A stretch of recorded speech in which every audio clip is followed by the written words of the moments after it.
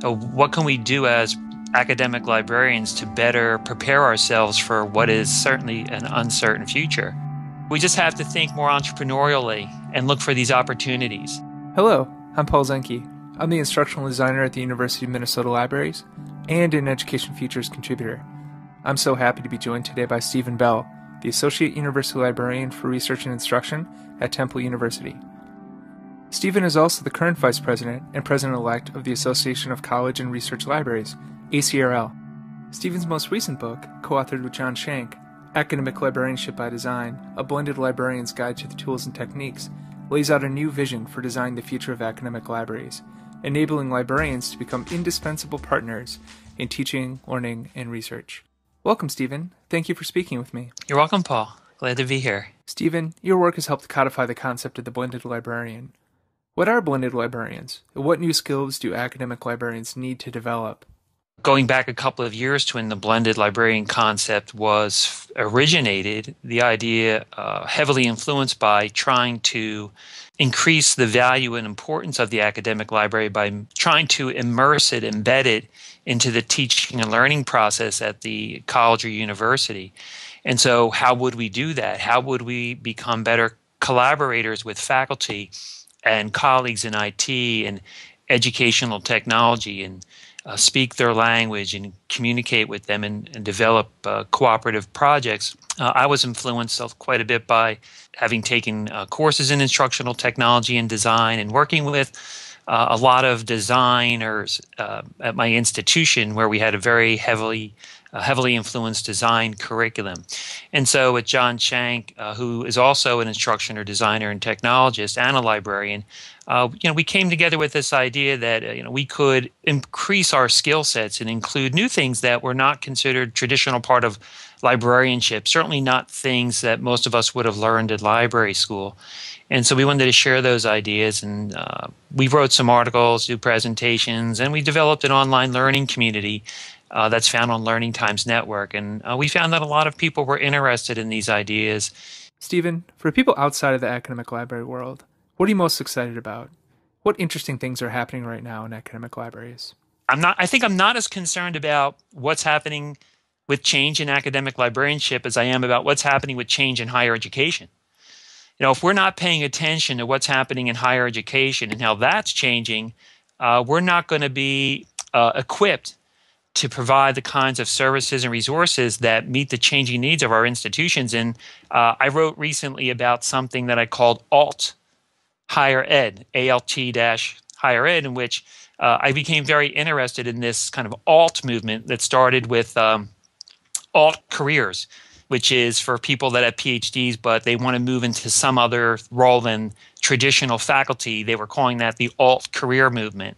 And I think you can take that to alt textbooks for open textbooks, alt scholarly communications. There's any new way that we're trying to innovate and do different things. And I think if you look at what's happening in higher education, this concept of the unbundling of higher education, where you have all these new disruptive providers who are coming at the student with a course here, a course there, whether it's a massively open course or MITx.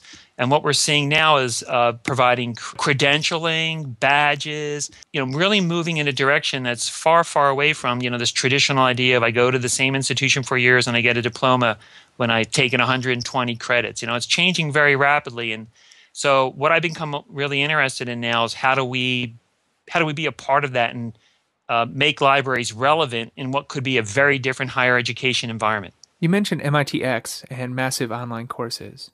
Where do you see academic libraries fitting in this new ecology of options? Well, yeah, I think there could be some opportunities there, particularly if you have this new, what I might call sort of the new majority learner who's not pursuing traditional paths of higher education, but taking a course here, taking a course there, earning credits. Is there some way that a traditional academic library could be meeting the needs of some of those individuals. We don't really know much about who they are or where they go to get their information. We might guess while they go to the internet and they get whatever they can get. They may not have access to a lot of the content. So is there some role for us in connecting with the companies and providers of these alternate forms of higher education in which we might be able to provide services in some way? And is there some way we'd get some return on that? Everything's up in the air right now. We know that a lot of things are changing, and probably just, for our own benefit, we want to be paying attention to all this disruption in higher education, paying attention how we can play a part in whatever new is going to be happening. 2 recent future studies sponsored by the professional organizations ACRL and ARL demonstrate your profession's interests in the future. I'm curious about your response to one of ARL's proposed 4 possible scenarios for the future of academic libraries. This is based on the idea of faculty as research entrepreneurs. As we've discussed, the university continues to unbundle, and this scenario describes a situation where faculty seek short and long-term funding for projects, and then academic librarians become partners embedded within those funded research teams.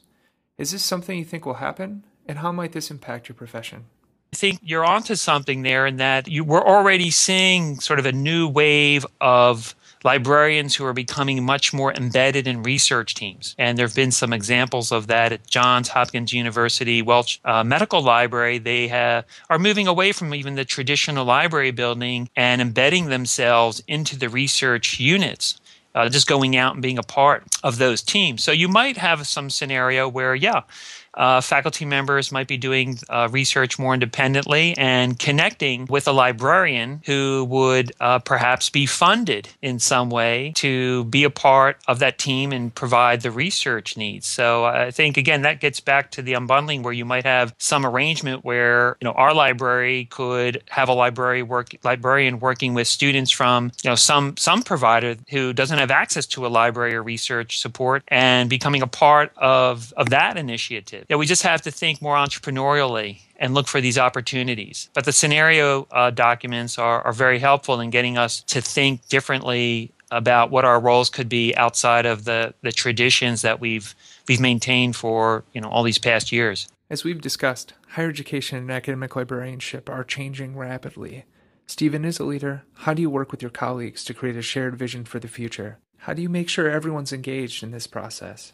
Well, one thing is just to have conversations, to share the information, then to encourage staff to just kind of talk openly and freely about them and what do they mean, and to empower our staff members at every level to try to be a part of the change. One of the things that we've been working on here at Temple University Libraries is a user experience initiative because we feel that could be very helpful to us in the future as things change and people tend, we can see they need libraries less. They can get so much information from other places, some of which is usually more convenient than libraries. And as people tend to say, convenience trumps quality. So, we need to really work hard at, what could we do to bring people back into the library? And I mean that physically and virtually through relationship building. Everybody in the library can be a part of that and can be a leader in some way.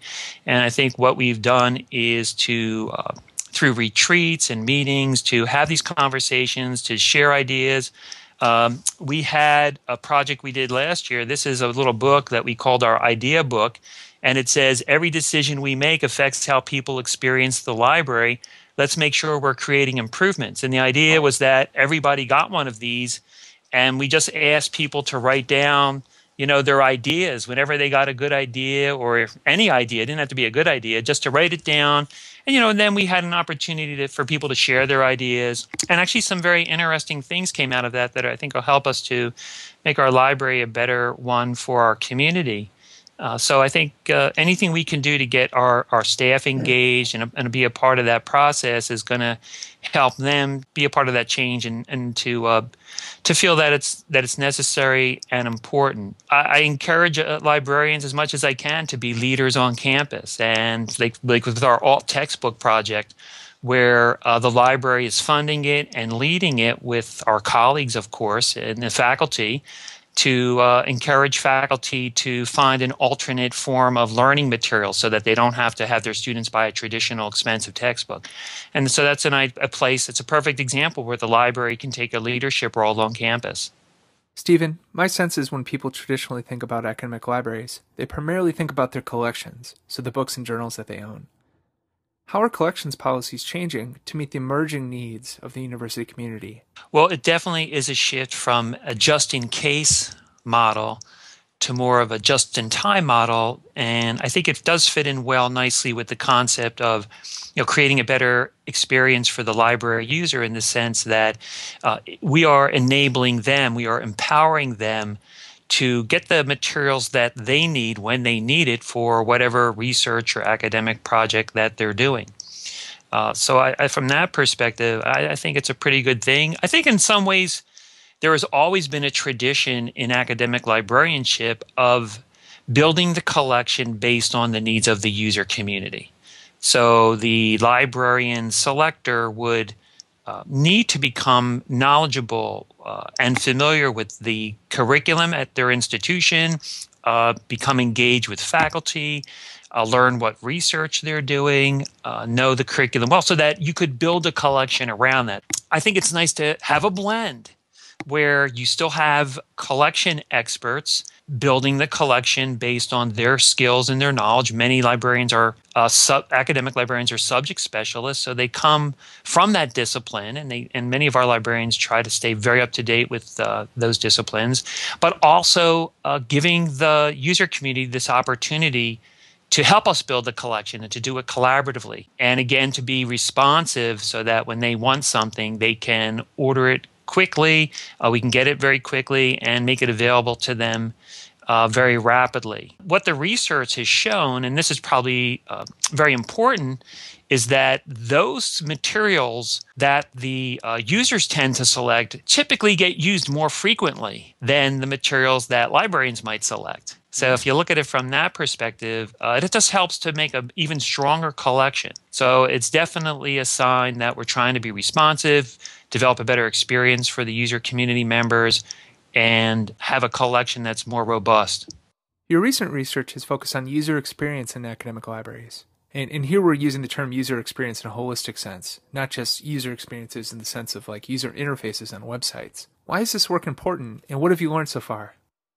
The entire library experience is something that we want to make better so that no matter what touch point you connect with the library, whether it's through the website, at a reference desk, some other service desk, in an instant message interaction, all across the spectrum, what can we do to create a better experience? And so I came across a really interesting document that talked about a wow experience and what defines it. And it really came from the retail industry. And they identified, I think, 5 primary characteristics of a wow experience. And it might have been things like problem resolution, how good a job do you do at resolving problems, your knowledge of your stock, so to say. How well do you know your product? You have to be an expert so you can help people very quickly. Expediting requests for help, make it fast for people, convenient. Being focused on the user when they have a need, eye contact, showing that you're interested. All those kinds of things are very important to giving people, a kind of experience that will be very memorable, that will get them excited, that will make them want to experience it again. So I did some research in the library to see if our type of experience equated to the experience people get in a retail. And so we asked people those kinds of questions. What's your library experience like? What's your retail experience like? And it came out to be very interesting. I think we learned a lot of things that people that use libraries do value some of the same things that make for great experiences outside of libraries, whether it's in a restaurant or a retail. And so I think it informs us that we could probably do a better job when we're at any of these touch points. Speaking of user experience, how do you view the future of library space? At most research universities, libraries occupy a lot of room on campus, and maintaining that space is increasingly expensive. How do you view the tension between space that students use for collaboration and space that holds collections? Well, that's a very timely question because here at Temple University, we are very likely to be starting a building project. And our goal is to hopefully have a new building that would be open by 2015. And so that's a question we're asking ourselves right now. How do we want to create a balance between having traditional materials in a building versus having space that is directly used by the user community members?